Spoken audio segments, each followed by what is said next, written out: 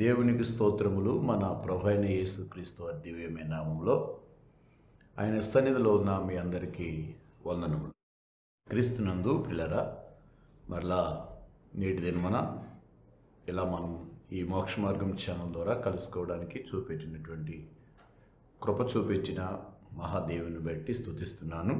కృప చూపిన దేవునికి స్తోత్రాలు చెల్లిస్తున్నాను. ఈ సమయంలో ధ్యానం కొరకు వాక్యాన్ని చదువుకుని ప్రార్థన చేసుకుని ఈ యొక్క వాక్యాన్ని ధ్యానం చేద్దాం. హెబ్రీలకు రాసినటువంటి పత్రిక 5వ అధ్యాయము 7వ వచనం. శరీరధారి అయి ఉన్న దినములలో మహారోదనముతోనూ కన్నీళ్లతోనూ తన్ను మరణం నుండి రక్షింపగలవానికి ప్రార్థనలను యాచనలను సమర్పించి భయభక్తులు కలిగి ఉన్నందున ఆయన అంగీకరింపబడెను. మహాపరిశుద్ధుడైన తండ్రి, మీ ఘనమైన నామములకు వందనాలు, స్తోత్రాలు, కృతజ్ఞతాస్తుతులు చెల్లిస్తున్నాను. ఈ శ్రేష్టమైన సమయంలో నీ దాసుడు నేను నిలబడుతుండగా నీ వాక్కు చేత మమ్మల్ని దర్శించండి, నీ ప్రజలను దర్శించండి. ఈ యొక్క సమయమున నీ సహాయం అనుగ్రహించండి తండ్రి. మాట్లాడుతుండగా నీ దాసుడిని సిలువ చాటును దాచి నీ ప్రజలతో మాట్లాడండి. నీ ప్రజలకు రావాల్సినటువంటి దీవెన ఆశీర్వాదాలు పంపించండి. విను బుద్ధిని, వినే మనస్సును సిద్ధపరచుకోవడానికి మనస్సును దయచేయండి. వినే చెవిని దయచేయండి. చూచే కన్ను దయచేయండి. మీ సహాయం అనుగ్రహించండి. కనికరం చూపు నడిపించమని మానక నీ ప్రియులు తండ్రి వాక్యం వింటూ ఉండగా, చూస్తూ ఉండగా నీ ప్రజలను నీ రాకడ కొరకు సిద్ధపరుస్తూ మానసిక శారీరక దీవెనలను తండ్రి మీరు అనుగ్రహించి ప్రతి రుగ్మత నుండి, ప్రతి విధమైన సమస్య నుంచి విమోచించి దేహములను స్వస్థపరిచి ప్రాణములను తెప్పరల చేసి వీరికి హృదయానందమును సమాధానమునిచ్చి రక్షణానందాన్ని మరల దయచేయమని నీ వాక్కుతో ముచ్చటించమని మాట్లాడవలసినట్టుగా మాట్లాడి ఘనతనందమని యేసుక్రీస్తు ఉన్నత నామమును అడుగుతున్నాను పరమ తండ్రి, ఆమేన్. ప్రియరా, దైవజనుడైనటువంటి దైవజనుడైన పౌలు హెబ్రీలకు రాసినటువంటి పత్రికలో 5వ అధ్యాయము 7వ వచనంలో ఈ విధంగా వ్రాస్తున్నారు. శరీరధారి అయి ఉన్న దినములలో మహారోదనంతోనూ కన్నీళ్లతోనూ తన్ను మరణము నుండి రక్షింపగలవానికి ప్రార్థనలను యాచనలను సమర్పించి భయభక్తులు కలిగి ఉన్నందున ఆయన అంగీకరింపబడెను అని ఈ వచనంలో రాస్తున్నారు. ఆయన అంగీకరింపబడును అని రాస్తున్నారు. ఎవరు అయినా అంటే మన ప్రభు అయిన యేసుక్రీస్తు. ప్రభు అయిన యేసుక్రీస్తుని గురించి దైవజనుడైనటువంటి పౌలు హెబ్రీలో ఉన్నటువంటి సంఘానికి ఇలా రాస్తున్నాడనమాట. ఏమని అంటే, ఆయన శరీరధారిగా ఉన్నప్పుడు ఆయన యొక్క విధానాన్ని, ఆయన నడవడికను, ఆయన ప్రవర్తనను, ఆయన ఏ విధంగా ఉంటే దేవుని చేత అంగీకరించబడ్డాడు అనే విషయాన్ని ప్రస్తావన తీసుకొస్తున్నాడు. అదే సమయంలో ప్రియమైనటువంటి దేవుని సంఘమా, ఆ సంఘానికి యేసుక్రీస్తుని మాదిరిగా చూపిస్తున్నాడు. యేసును వారికి ప్రత్యక్షపరుస్తున్నాడు.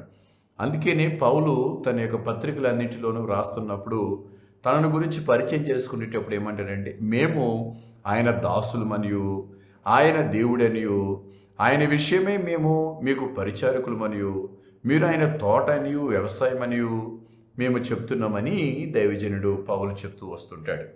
అంటే సంఘానికి శిరస్సు క్రీస్తు యేసు ప్రభువే. శరీరము సంఘము. సంఘానికి ఆయన సంఘంలో ఉన్నటువంటి బిడ్డలకు ఈ విధంగా ఉత్తరం ద్వారా బోధ తెలియజేస్తున్నాడు. నేటి దినమున ఈ టెలివిజన్ ద్వారా దేవుని ప్రజలైనటువంటి మీకు దేవుని మాటలు మేము అందిస్తున్నాం. దేవుని యొక్క జతపని వారమయ్యండి. ఇక్కడ వాక్యాన్ని మేము ధ్యానం చేస్తున్నప్పుడు మాతో కలిసి మీరు కూడా ధ్యానం చేయాలని ప్రభు పేరిట మీకు తెలియజేస్తున్నాం. పిల్లరా, ఏమని రాస్తున్నాడంటే, ఆయన శరీరధారి అయినటువంటి దినములలో మహారోదనముతోనూ కన్నీళ్లతోనూ తన్ను మరణము నుండి రక్షింపగలవానికి ప్రార్థనలను యాచనలను సమర్పించి భయభక్తులు కలిగి ఉన్నందున ఆయన అంగీకరింపబడెను అని వ్రాస్తున్నాడు. మన ప్రభు అయిన యేసును గురించి ఆయన చెప్తున్నారు. యేసయ్య ఎలా అంగీకరింపబడవలసి వచ్చింది, ఎలా అంగీకరింపబడ్డాడు, ఆయన ఎలా ఉంటే అంగీకరింపబడ్డాడు అని చెప్తూ మనం ఎలాగుంటే అంగీకరింపబడతాం అని తెలియజేస్తూ ఉన్నాడు.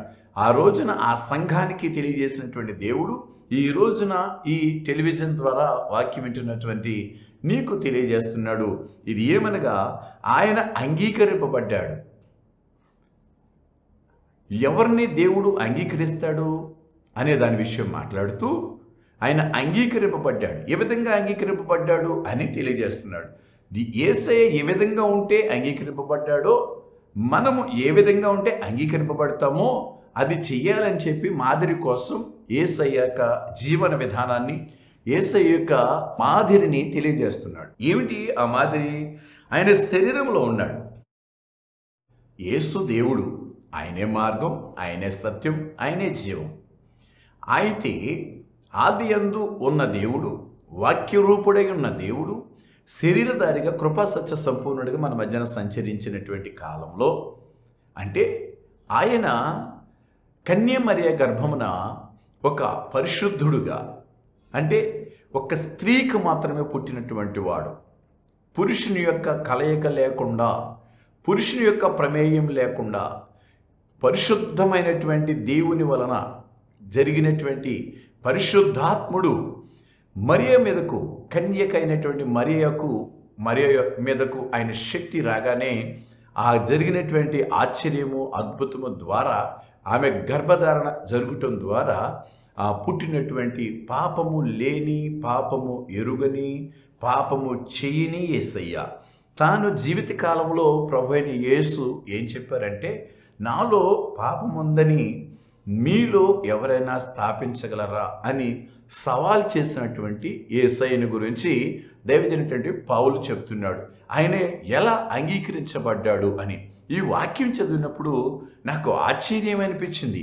ఎందుకనంటే పిల్లరా, యేసు యొక్క జీవన విధానం మీరు చదివినట్లయితే మత్తయి సువార్త, మార్కు సువార్త, లూకా సువార్త, యోహాను సువార్తలో యేసయ్య గురించి స్పష్టంగా, చక్కగా, సవివరంగా ఉంటుంది. ఎందుకనంటే ఆయన నడవడికలో కానీ, ఆయన మాటలో కానీ, ఆయన చూపులో కానీ, ఆయన ఆలోచనల్లో కానీ, ఆయన తలంపుల్లో కానీ, ఆయన హృదయంలో కానీ, ఎక్కడ కూడా ఆయన శరీరంలో కానీ ఎక్కడనో ఆయన పాపము లేని, పాపము అంటని దేవుడుగా ఉన్నాడు, పాపము చేయని దేవుడుగా ఉన్నాడు. అంతేకాదు సాతాను యొక్క ఎత్తుగడలు అన్నిటినీ జయించిన దేవుడుగా ఉన్నాడు. అంత మాత్రమే కాదు, శోధనలన్నింటినీ జయించిన దేవుడుగా ఉన్నాడు.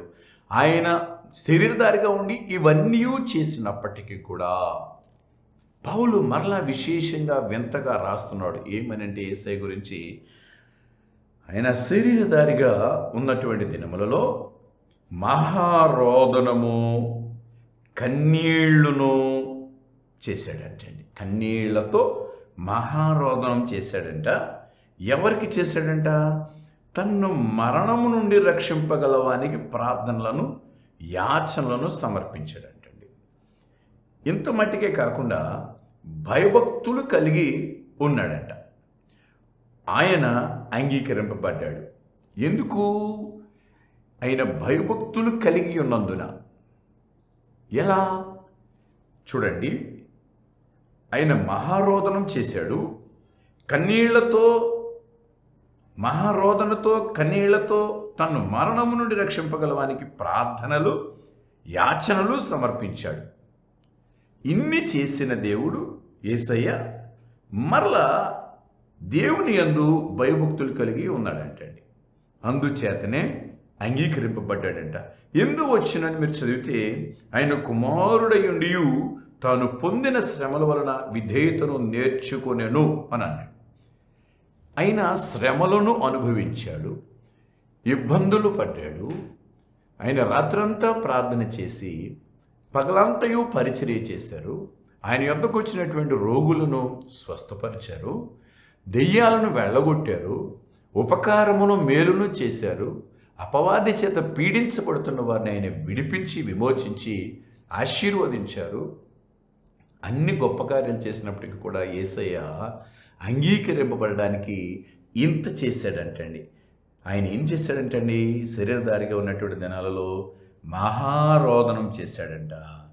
కన్నీళ్లతోనూ మహారోదనంతోనూ కన్నీళ్లతోనూ మరణము నుండి రక్షింపగలవానికి ప్రార్థనలను యాచనలు చేశాడు. అంటే ఆయన ప్రార్థన యాచనల్లో ఏమున్నదంటే మహారోదనము కన్నీళ్ళు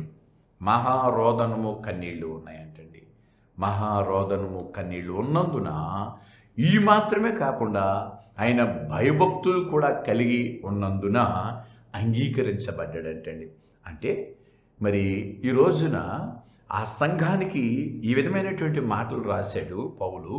ఈ రోజున మనకు కూడా అవి ఆ వాక్యాలు నజరేయుడైన యేసుక్రీస్తు నామమునందు విశ్వాసం ఉంచి ఆయన వాక్యమునందు నమ్మిక ఉంచి ఆయన కృపచేత రక్షించబడి ఆయన నామమునందు భద్రపరచబడుతున్నటువంటి ఆయన రక్తములో పరిశుద్ధపరచబడి ఆయన గాయం ద్వారా స్వస్థత నొందినటువంటి మనందరికీ కూడా ఈ వాక్యం వర్తిస్తుంది.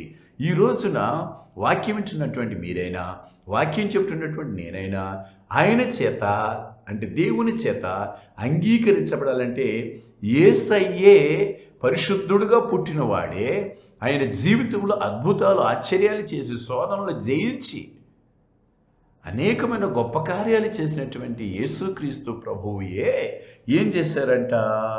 ఆయన మహారోదనతోనూ కన్నీళ్లతోనూ తన్ను మరణము నుండి రక్షింపగలవానికి మహారోదనంతోనూ కన్నీళ్లతోనూ మరణము నుండి రక్షింపగలవానికి ప్రార్థన యాచన చేశాడంటే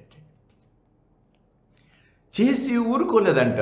ఆయన యందు భయభక్తులు కలిగి ఉన్నందుననే అంగీకరించబడ్డాడు. మరి మనం అంగీకరించబడాలంటే ఇంకెంత భయభక్తులు కలిగి ఉండాలి, ఇంకెంత మొర్రపెట్టాలి, ఇంకెంత రోదనం చేయాలి, ఎంత కన్నీరు ఏడవాలి, దానిని బట్టి మీరు అర్థం చేసుకోవాలి. యేసయ్యను దేవుడు అంగీకరించాడు. యేసయ్యను దేవుడు అంగీకరించినందున ఆయనను మరణము నుండి అద్భుతంగా రక్షించాడు. ఆయన సిలువ మరణం నొందినప్పుడు సిలువ వేయబడిన తర్వాత సిలువలో తన ప్రాణం పెట్టిన తర్వాత ఆయన సమాధి చేయబడిన తర్వాత 3వ దినమున మరణమును గెలిచి తిరిగి లేచాడు మన ప్రభు అయిన యేసు. ఈ రోజున దేవుని యందు విశ్వాసం ఉంచిన మనం అందరము కూడా ఎలాంటి విశ్వాసం కలిగి ఉన్నామని పౌలు చెప్తుండంటే ఈ లోక సంబంధమైనటువంటి నిరీక్షణ కాదండి, ఈ జీవన సంబంధమైనటువంటి నిరీక్షణ కాదు, ఈ జీవితానికి సరిపడినటువంటి నిరీక్షణ కాదంటే మన నిరీక్షణ, మన విశ్వాసం ఇది ఏంటంటే ఈహ పరములకు ఈ జీవనమునకు రాబో జీవమునకు సంబంధించినటువంటి నిరీక్షణ విశ్వాసము మనము దేవుని యందు కలిగి ఉన్నామని పౌలు గారు చెప్తున్నారు. కనుక మనము కూడా మరణము నుండి అనగా నరకము నుండి, ఇది 2వ మరణం, దాని నుండి మనం తప్పించబడి మనం ఒకవేళ ప్రభు రాకడలో మనం ఇంకా ఇక్కడ మరణం చెందకుండా నిద్రించకుండా ఉన్నట్లయితే కనుక ఆయన వచ్చినప్పుడు కడబోరం మ్రోగంగానే రెప్పపాచిన మరణం యొక్క పంజా నుండి తప్పించుకుని, ఉచ్చు నుండి తప్పించుకుని ఆయన ఉన్న చోటుకి వెళ్ళగలగాలి. లేదు సమాధిలో ఉన్నట్లయితే కనుక సమాధిని చీల్చుకుని రెప్పపాటున మహిమ శరీరం ధరించుకుని మధ్యాకాశానికి వెళ్ళగలగాలి. అది ప్రభు అయినటువంటి యేసుక్రీస్తు మనకు తెలియజేసినటువంటి విషయం. దేవుని యొక్క వాక్యం తెలియజేస్తున్న సత్యం. మరణము నుండి మనం తప్పించబడాలి అని అంటే అంగీకరించబడాలి. ఎవరు అంగీకరించబడతారు అని అంటే ఎవరైతే తన జీవిత కాలంలో భయభక్తులు కలిగి ఉండాలి, మహారోదనంతోనూ కన్నీళ్లతోనూ ఎల్లప్పుడూ దేవునికి ప్రార్థనలను యాచనలను చేయగలుగుతూ ఉండాలి. మీరు గుర్తుంచుకోండి, ఒక ధనవంతుడు లాజరును గురించి దేవుని యొక్క వాక్యములో ప్రభు అయిన యేసుక్రీస్తు ఉపమానం చెప్పారు. ఏమని చెప్పారంటే ఒక ధనవంతుడు ఉన్నాడు. ఆ ధనవంతుడు ఓదా రంగు కలిగినటువంటి పలసని తెల్లని చక్కని వస్త్రాలు, నార వస్త్రములు ధరించుకుని ఎల్లప్పుడూ సుఖపడుతూ చక్కగా ఉండేవాడు అంటండి. లాజరు అనే ఒక పేదవాడు ఉన్నాడు. అతను కూడా ఏం చేసేవాడండి, ఒక పేదవాడుగా ఉండి తన జీవిత కాలంలో ఎప్పుడూ ఆయన సుఖం ఎరగడంటండి. కుక్కలు వచ్చి అతని కురుపులను నాకుతూ ఉన్నాయని దేవుని యొక్క వాక్యంలో రాయబడి ఉన్నదండి పిల్లారా. మరి అక్కడ మనం చూసినట్లయితే ఒక కాలం వచ్చింది, ఇద్దరూ చనిపోయారు. ఇద్దరూ చనిపోయిన తర్వాత మరి ఆ ధనవంతుణ్ణి వాళ్ళు తీసుకెళ్ళి పాతి పెట్టారని ఉంది. లాజర్నైతే దేవదూతలు వచ్చి పరమునకు కొనిపోబడిను, లాజరు కొనిపోబడిను అని ఉంది. అంటే లాజరు చనిపోయాడు, అలాగే ఎవరు ధనవంతుడు చనిపోయాడు. ఇద్దరు చనిపోయిన తర్వాత ఆ ధనవంతుడేమో పాతాళంలోకి వెళ్ళాడు, లాజరు పరదేశంలో ఉన్నటువంటి అబ్రహాము రొమ్మున ఆనుకుని ఉన్నాడు. ధనవంతుడు అబ్రహాం వైపు చూచి, తండ్రివైన అబ్రహామా నా మీద కనికరపడి లాజరును పంపించు, తన చిటికిని వేలు కొన ఆ యొక్క నీళ్లలో ముంచి నా నాలుకను చల్లార్చుటకు పంపించు అని అడుగుతున్నాడు. అప్పుడు అబ్రహాం గారు ఏం చెప్తున్నారో తెలుసా? కుమారుడా అని అన్నారు. ఆయన మాటల్లో చూడండి, కుమారుడా అన్నాడు. అంటే అర్థం ఏంటి? అసలు విశ్వాసులు ఎవరని దేవుని యొక్క వాక్యంలో ఉందంటే అబ్రహాము పిల్లలండి. విశ్వాసులకు తండ్రి అబ్రహాము. అంటే ఈయన పిలిచేటప్పుడు కూడా ఎవరు? ఈ ధనవంతుడు పిలిచేటప్పుడు అబ్రహాంని ఏమంటున్నాడు? తండ్రి అయిన అబ్రహామా అంటున్నాడు. అబ్రహాం గారు కూడా ఈయన ఏమని పిలుస్తున్నాడంటే కుమారుడా అని అంటున్నాడు. అంటే అంగీకరిస్తున్నారు. అంటే ఈయన విశ్వాసియే, ఆయన తండ్రియే. విశ్వాసులకి ఆయన తండ్రి, ఈయన విశ్వాసి. ఓకే, అక్కడి వరకు అంత బాగానే ఉంది. కానీ విషయం వచ్చేసరికి ఆయన ఎక్కడికి వెళ్ళిపోయాడు? మరణంలోకి వెళ్ళిపోయాడు. మరి లాజరు ఎక్కడికి వెళ్ళిపోయాడు? జీవంలోనికి వెళ్ళిపోయాడు. ఇక్కడ మనం ఆలోచన చేసినట్లయితే అంటున్నాడు, నాకు కొంచెం ఆయన పంపించు నా నాలుక చల్లార్చడానికి అని దప్పి చేత అల్లాడిపోతున్నాడు. ఇక్కడ మీరు ఒకటి ఆలోచించుకోవాలండి. చాలా జాగ్రత్తగా ఈ భాగాన్ని మీరు చాలాసార్లు విని ఉంటారు. ఆయన ఒకసారి వినాలని ప్రభు పేరట మీకు తెలియజేస్తున్నాను. ఆయన ఒక గ్లాసు నీళ్ళో, ఒక చెంబుడు నీళ్ళో, ఒక లోటా నీళ్ళో, ఒక పెద్ద పాత్ర నీళ్ళో, ఒక బకెట్ నీళ్ళో అడగట్లేదండి. మరీ విడ్డూరంగా చిటికిని వేలు కొనముంచి నాలుక మీద వేయమంటున్నాడు, దాహం తీర్చమంటున్నాడు. అసలు చిటికిని వేలు కొనముంచితే అసలు ఎంత నీళ్ళు వస్తాయండి? ఆయన ఉన్నదేమో పరదేశిలో, నేనున్నదేమో పాతాళంలో. అక్కడి నుంచి ఇక్కడికి వస్తాకి చిటికిని వేల్లో ఒక గ్లాసులో నీళ్ళలో కానీ ఒకవేళ నీళ్ళల్లో చిటికిని వేలు ముంచేవనుకోండి, ఆ చిటికిని వేల్లో నుండి ఇలా తీసినప్పుడు ఒక చుక్క రెండు చుక్కలు ఇక్కడి నుంచి అక్కడికి వెళ్ళేసరికి అయిపోతుంది కదా, రాలిపోతుంది కదా. అయితే అతను ఎందుకు ఆ చిటికిని వేలు నుంచి ఒక నా నాలుకను తడపమని అడుగుతున్నాడు అని అంటే నేను ఇలా అనుకుంటున్నానండి. మరి మీరు కూడా ఆలోచించాలని కోరుకుంటున్నాను. అతనికి ఎంత తాపత్రయం ఉందో చూడండి, ఎంత వేదన పడుతున్నాడో చూడండి, ఎంత తపన పడుతున్నాడో చూడండి. ఒక్క చుక్క దొరికితే చాలు అనుకుంటున్నాడు పాతాళంలో. అది దాని గురించి ప్రకటన గ్రంథంలో ఏమని ఉన్నదంటే రెండవ మరణం అనుంది. ప్రకటన గ్రంథము 21వ అధ్యాయము 8వ వచనం, పిరికివారును అవిశ్వాసులను నరహంతకులను వ్యభిచారులను మాంత్రికులను విగ్రహారాధికులను అబద్ధికులందరూ అగ్నిగంధకములతో మండు గుండములో పాలు పొందుదురు. ఇది రెండవ మరణము. అంటే వాస్తవానికి ఈ భూమి మీద జరుగుతున్నటువంటి మనుషులకి భౌతికంగా కనబడుతున్నటువంటి ఈ దేహాన్ని, ఆత్మ ప్రాణం విడిచిపెట్టడాన్ని, అది ఆ మరణాన్ని బైబిల్లో ఏమి చెప్తుందంటే, జీవము గల దేవుని వాక్యం ఏమని ప్రకటిస్తుందంటే నిద్రించుట అంటుందండి. అది మరణం కాదంటండి. ఆ మరణం కాదండి, అది విశ్రాంతి. లాజరు చనిపోయాడండి. లాజరు చనిపోయినప్పుడు యేసు ప్రభు 4 దినాల వరకు లాజరు దగ్గరికి రాలేదండి, కబురు అందినప్పటికి కూడా.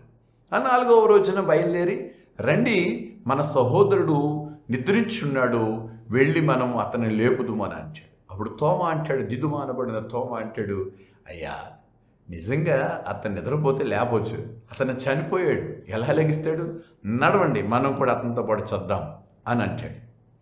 అంటే యేసు ప్రభు ఇప్పుడు చనిపోతున్నటువంటి ఈ చావుని ఏమని అంటాడంటే నిద్రించుట. అందుకనే నిద్రలు 2 రకాలుగా ఉన్నాయి. ప్రభువునందు నిద్రించుట, ప్రభువు లేకుండా నిద్రించుట. ప్రభువునందు నిద్రించిన వారు ఇప్పటి నుండి విశ్రాంతి పొందుకుంటారని దేవుని యొక్క వాక్యంలో ఉంది. దేవుని యొక్క వాక్యం మనకు తెలియజేస్తుంది. ఇతను ప్రభువు నందు ఉన్నాననుకుంటున్నాడు, విశ్వాసం వచ్చాననుకుంటున్నాడు, అబ్రహాము యొక్క కుమారుడుగానే ఉన్నాననుకుంటున్నాడు, క్రమాల్లోనే నడుస్తున్నాడు, అంతా బాగానే ఉంది. కానీ ఎక్కడికి వెళ్ళిపోయాడంటే పాతాళానికి వెళ్ళిపోయాడు ధనవంతుడు. మరి ఆ యొక్క లాజరు పరదీసుకు వెళ్ళి అబ్రహాం యొక్క కుడి ప్రక్కన ఆయన రొమ్మున ఆనుకొని కూర్చున్నాడంటే, అప్పుడు ప్రియమైనటువంటి దేవుని జన్మ అద్భుతం ఏంటంటే లాజరు అక్కడికి వెళ్ళాడు. ధనవంతుడైనటువంటి అతని పేరు లేదు, ఆ ధనవంతుడైతే కనుక పాతాళానికి పోయాడు. అంటే మరణము నుండి అతను తప్పించబడలేదు, మరణ యాతనల నుండి తప్పించబడలేదు. అగ్ని ఆరదు, పురుగు చావదు అనేటటువంటి స్థలంలో నుండి అతను తప్పించబడలేదు. ఎందుకని తప్పించబడలేదంటే అక్కడ అబ్రహాం గారు అద్భుతమైన మాట చెప్తున్నారు. ఏమని చెప్తున్నారంటే, పిల్లరా, కుమారుడా, నీ జీవిత కాలమందు నీ మనస్సుకు నీకు ఇష్టం వచ్చినట్లు నీవు జీవించావు. అదే సమయమందు లాజరు కష్టము అనుభవించిందని గుర్తుంచుకో అంటున్నాడు. అంటే అతను దేవుని సన్నిధిలో ఎంత కష్టం వచ్చినా, ఎలాంటి శ్రమ వచ్చినా, వ్యాధి వచ్చినా, రోగం వచ్చినా, అతని యొక్క శరీరం అంతా కురుపులమయమైపోయినా అతను మాత్రం దేవుణ్ణి కలిగి దేవుని యందు భయభక్తులు కలిగి ఉన్నాడండి. ఆయన ఏం చేస్తున్నాడంట, అక్కడ మహారాధనంతోనూ కన్నీళ్లతోనూ ఇతను కూడా ప్రార్థనా అనుభవం కలిగి ఉన్నాడండి. ఎంత ప్రార్థనా అనుభవం కలిగి లేకపోతే దేవదూతలు వచ్చి లాజరును కొనిపోయేయండి. ఎంత భయభక్తులు కలిగి లేకపోతే కుక్కలు నాకుతున్నటువంటి కురుపులు కలిగినటువంటి జీవితం, మనుషులందరూ తృణీకరించినటువంటి జీవితం కలిగినప్పటికీ కూడా తన జీవన కాలంలో, తన జీవిత కాలంలో ఎన్నడూ కూడా తన అవమానం తలంచుకోలేదండి. ఆయన ఎటువైపు చూసాడంటే ఒక దర్శనం కలిగి దేవుని వైపు చూస్తూ, పరదేశు వైపు చూస్తూ తన జీవితాన్ని, ఇది అల్పకాలము పాపభోగము, ఇది అంతా ఈ లోకంలో ఉన్నది కొంచెమే, నా ప్రాణమా కొంచెం కాలం ఓపిక పట్టు, తొందరపడొద్దని తన ప్రాణాన్ని, తన ఆత్మను, తన యొక్క ఆలోచనలను, తనలో ఉన్నటువంటి తొందరపాట్లను అదుపులో పెట్టుకుని క్రీస్తు కొరకు, దేవుని కొరకు, రాబో రాజ్యం కొరకు ఎదురు చూస్తూ ఓపికతో ఉండిపోయాడండి. అందుకనే లాజరు అంగీకరింపబడి పరలోకమునకు సాదృశ్యంగా ఉన్నటువంటి పరదేశుకు కొనిపోబడ్డాడండి దేవదూతల చేత. ఆమేన్, హల్లెలూయా. కాబట్టి మనము కూడా ఆయన సన్నిధిలో శరీరంలో ఉన్నంత వరకు కూడా, ఈ దేహములో ఉన్నంత వరకు, దైవజనుడు పౌలు అంటాడు, మనము ఈ దేహములో ఉన్నను, ఈ దేహమును విడిచిపెట్టినను దేవునికి ఇష్టముగా ఉందుము అని అంటాడు. ఆయన అంగీకరించినట్లుగా మనం ఉండాలి. దైవజనుడు దావీదు, పిల్లరా, నా ప్రార్థన నేను చేతులెత్తుట నీకు అంగీకారమగునుగాక అంటాడు.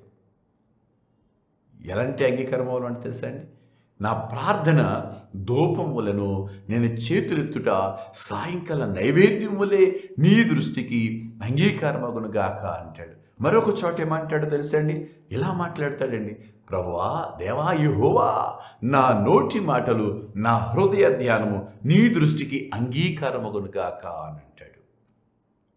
అంటే మనము ఈ లోకంలో జీవించినంత కాలం దేవునికి అంగీకరింపబడినట్లుగా జీవించగలిగితే మరణము నుండి తప్పించుకుని జీవములో ప్రవేశిస్తామండి. కాబట్టి దేవుని చేత ఎవరు అంగీకరింపబడతారంటే, ఎట్టి పరిస్థితుల్లోనూ ఈ శరీరంలో ఉన్నంత వరకు వారు దేవుని యందు భయభక్తులు విడిచిపెట్టకుండా ఉండాలండి.